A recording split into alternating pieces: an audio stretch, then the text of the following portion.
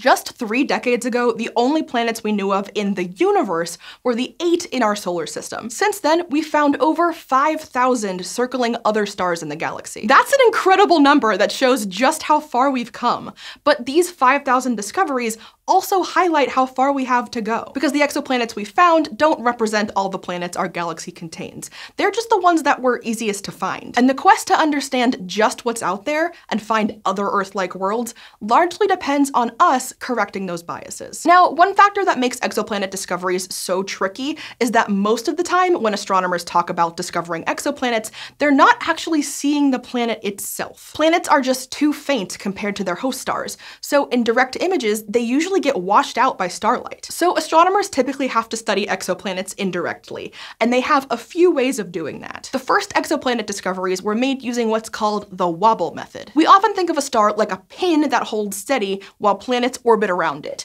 But in reality, a star and a planet both orbit a shared center of gravity. Basically, if you put the star and the planet on either end of a seesaw, the center of gravity is the spot where you'd have to put the fulcrum to balance out the two sides. Since stars are many times more massive than their planets, that center of gravity is typically located inside of the star. That's why it looks like only the planet orbits while the star stays still. But the star actually does make a super tiny motion around the center of gravity. Astronomers can't usually detect that motion itself, but as the star moves toward us and then away, its light gets slightly Doppler shifted. In other words, it appears slightly more blue and then slightly more red. That shift is often detectable, and it's a telltale sign that a star is moving around a central point, possibly because of a hidden planet. In the early 2000s, scientists also began using another method to identify exoplanets, known as the transit method. In this method, astronomers track the brightness of a star over time, trying to detect mini eclipses that happen when a planet passes in front of its star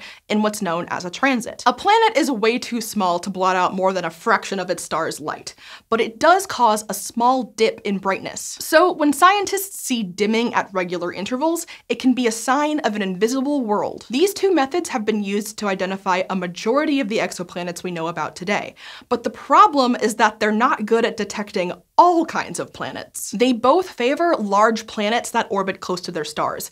These planets both create more of a wobble and eclipse more of their star's light compared to smaller planets. Plus, planets with tighter orbits circle their stars more often than distant planets, so their patterns are easier to pick up over relatively short periods of time. Like if you were watching our solar system from somewhere else in the galaxy, you'd have to wait over 165 years just to see Neptune transit twice. All this means that using the tools we have today, it's not easy to detect small planets like Earth or distant planets like Neptune in other star systems. Which is not to say it doesn't happen. Like, astronomers found 7 Earth-like planets around the red dwarf TRAPPIST-1. But also, all of these planets orbit super close to their star, closer than Mercury orbits our sun. So to really get a realistic picture of what's out there, we have a couple of options. For one, we can learn from less common ways of discovering exoplanets, such as gravitational microlensing. This technique takes advantage of the fact that in space, a massive object can act like a magnifying glass for a star or galaxy behind it. That's because as light travels toward Earth from the more distant object and passes through another object's gravitational field,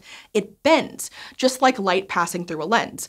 And when it does that, it appears brighter to us on Earth. Every now and then, a star in our galaxy will cross in front of a more distant star and create this lensing effect. And if the closer star has a planet, that will cause a little extra brightening. It's a minuscule effect, but it's actually detectable by powerful telescopes like Hubble, which can pick up even tiny planets. This technique is harder to use because it depends on rare, chance alignments of stars, but it's one way to get a sense of what else is out there. We can also acknowledge the biases of each discovery method and try to use statistics to estimate the true distribution of exoplanets, based on what's been found and what we know about each method's biases. With time, as scientists develop new tools, it will become easier to spot a wider range of planets, but for the time being, the vast majority of planets in our galaxy remain undetected. So it's important to keep in mind that what we find is not the same as what's out there.